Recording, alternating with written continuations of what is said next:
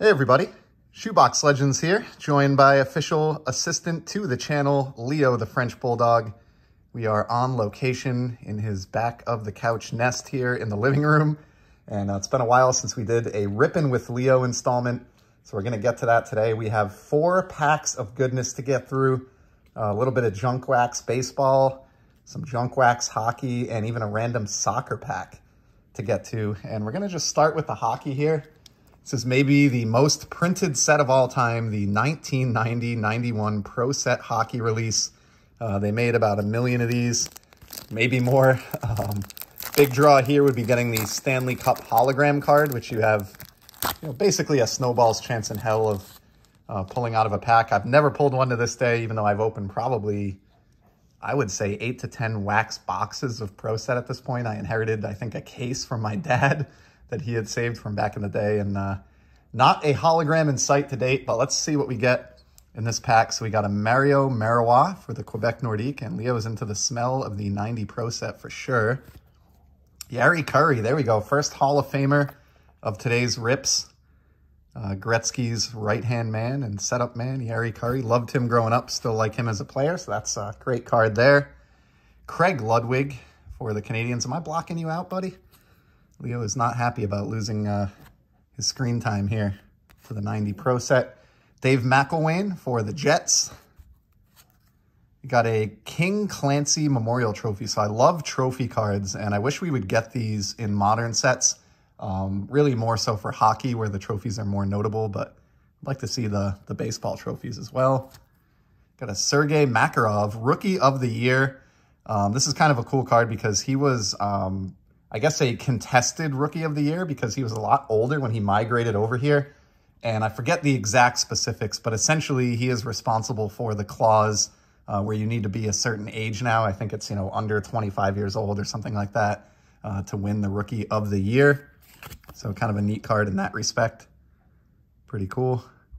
And yeah, Sergey was a 32-year-old when this card came out. So you can kind of see why the NHL had to make some adjustments there.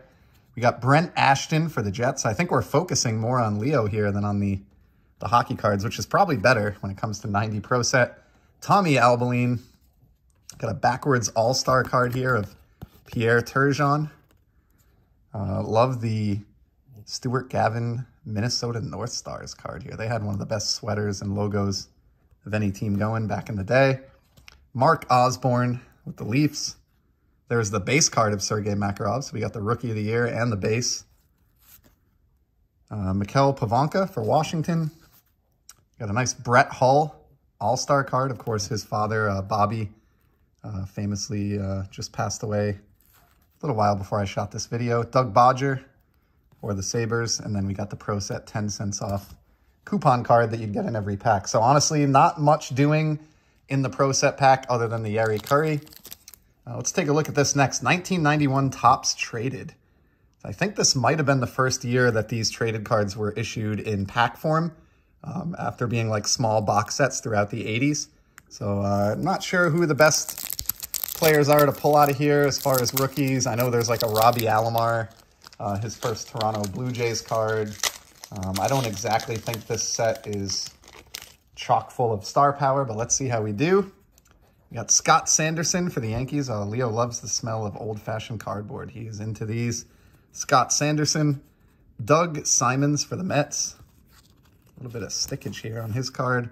Wally Backman. Look at that facial expression. That is not a super flattering card. He's got as many chins there as Leo has. How about a Steve Farr? Rock Raines. Okay, so at least we get a Hall of Famer in this pack. Tim Raines, and I love that they actually denote him as Rock on the card. That's fantastic. And then Gary Carter, the kid. So how about that? We finish off, what was a very dull start to the pack with 2 Hall of Famers to kind of salvage that. And then a Red Sox card as well in Danny Darwin. Interesting photo there. Bullpen warm-up shot. Probably spring training, like a chain link fence in the background there. So not too bad. Couple Hall of Famers out of what is a very small pack. Let's do the soccer pack next, and then I have kind of a unique baseball item that you don't really see. So this pack is from the 2008 Euros, a tournament that occurs every 4 years opposite the World Cup.